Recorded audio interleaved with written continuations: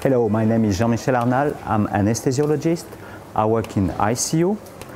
I want to welcome you in this hospital, and now I'm going to show you something very interesting. We are here with the patient, and we are going to see the use of INTELLiVENT-ASV in an ICU patient. This patient is 69 years old.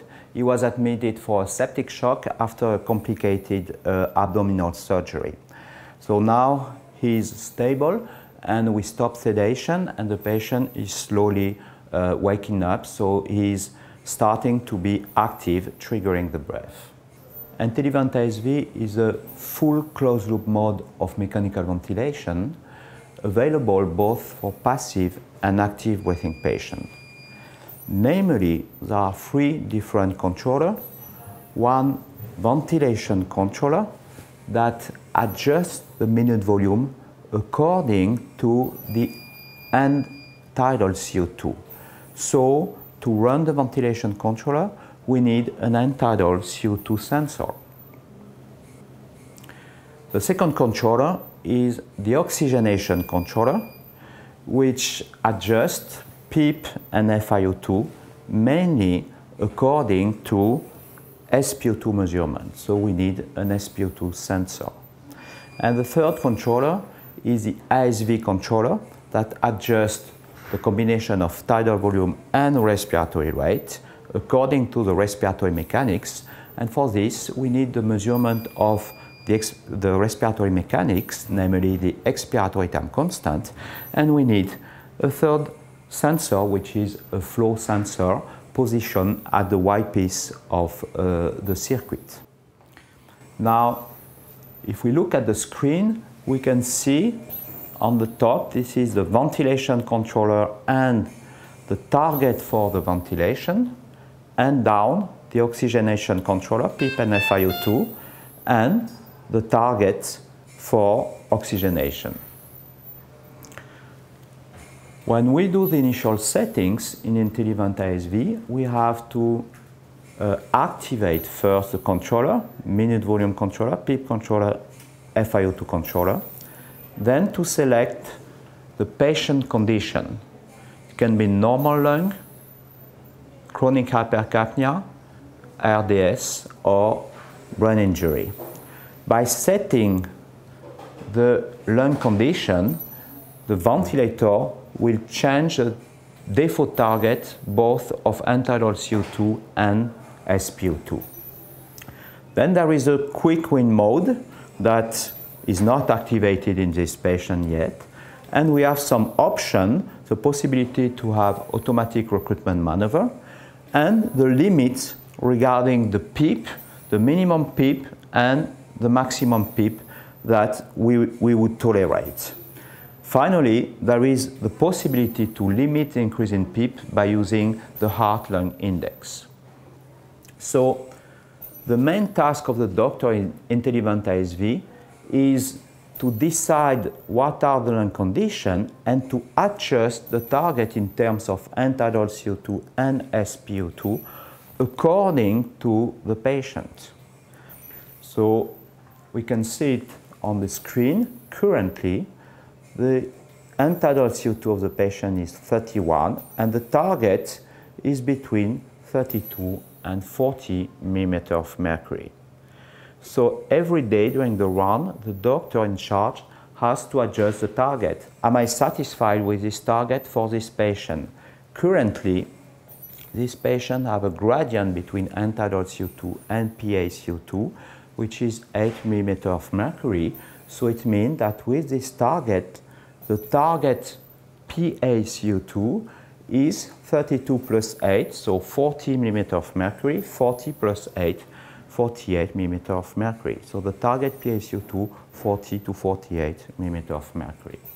Regarding SpO2, the target SpO2 is 93 to 97, which is fine, I think, for this patient, but if I want, I can switch it to higher value or to lower value, depending on the patient. So it's very important on a daily basis that the doctor adjusts the target, and that the only thing we have to do, all the rest will be managed by the ventilator to keep the patient within the target.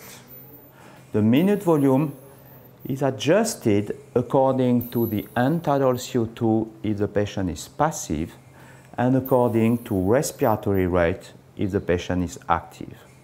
So in a passive patient, if end-tidal CO2 is high, the ventilator increases the minute volume.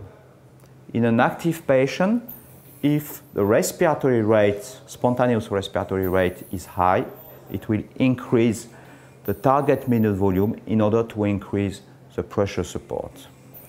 So on this screen, this is what we call the medical screen with all the details of the functioning. You can see the actual value of end-tidal CO2 and the actual target end-tidal CO2. But because this patient is active, we see also the respiratory rate of the patient and the target respiratory rate. So we see, for example, that actually the patient respiratory rate is 17 within the target, so there is no adjustment of the minute volume. Regarding oxygenation, the actual SpO2 is 96% and the target is 93 to 97. So the patient is within the target. There is no adjustment of PEEP and FiO2. When we monitor the patient, I think the most important is to check what is the FiO2. Monitoring SpO2 is not necessary anymore because SpO2 is a target, so it will be always within the target, but the dependent value is the FiO2. So if FiO2 increase, it means that something happened and we should be careful. The second very important value to monitor is the expiratory time constant, which is one number to assess the full respiratory mechanics. So it's very convenient. With one number, we can see if it's a more restrictive patient or an obstructive patient or eventually a mixed condition. Now, for the nurses, there is a simplified panel where we can see the important value, end-tidal CO2 and SpO2 in big number, and also the trace, and also the target, but without the full pictures. So usually the nurse like to use more this kind of panel.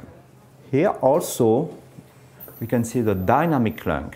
The dynamic lung represents the value of inspiratory resistance and compliance in a picture. So the shape of the lung depends on the compliance.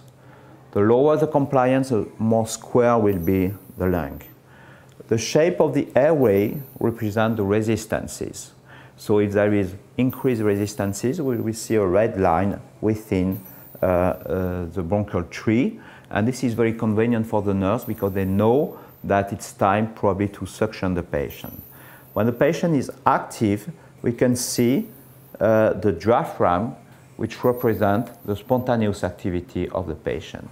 So even if we don't know exactly what are the normal values for respiratory mechanics, we can have a fair assessment of the normality or abnormality of the respiratory mechanics by looking at this picture. So now we are going to see the quick wean. This patient is active, so we may consider weaning the patient. You see here, you have to activate a module that is called quick wean, and then there is a panel where you set the quick wean. So you are going to set the readiness to wean parameter and the time in which you want the SBT to occur. If you don't want SBT during the night, you can set, for example, I will have SBT only between 8 a.m. to 10 p.m. For the quick wean, there are different phases. The first phase is to verify the readiness to wean criteria. So actually, the ventilator is verifying the condition to go to the spontaneous breathing trial. So of course, it can screen only the respiratory condition, so FiO2, PEEP, tidal volume on projected body weight, pressure support, RSB, the ratio between tidal volume and respiratory rate, and the spontaneous respiratory rate. When all of these parameters are within the ranges, a counter will start for what we call the observation period, to know how long this parameter has been fulfilled. And during this whole process, two things occur. The target end-tidal CO2 is shifted to the right in order to be more tolerant in terms of ventilation, and the target minute volume is progressively decreasing in order to progressively decrease the pressure support. But it is safe, meaning that if there is a decrease in pressure support and the respiratory rate increase above the upper value, then it will increase again the target minute volume in order to increase again the pressure support. So there is an automatic reduction of pressure support and go back if it's not well tolerated by the patient. After the observation period, we can set the duration of the observation period. Then the ventilator will switch automatically to a spontaneous breathing trial, and we have to set the PEEP and minute volume during the spontaneous breathing trial, and also the duration of the spontaneous breathing trial. At the end of the spontaneous breathing trial, if it's successful, then we'll have a message to consider to extubate the patient, of course, if the extubation criteria are fulfilled.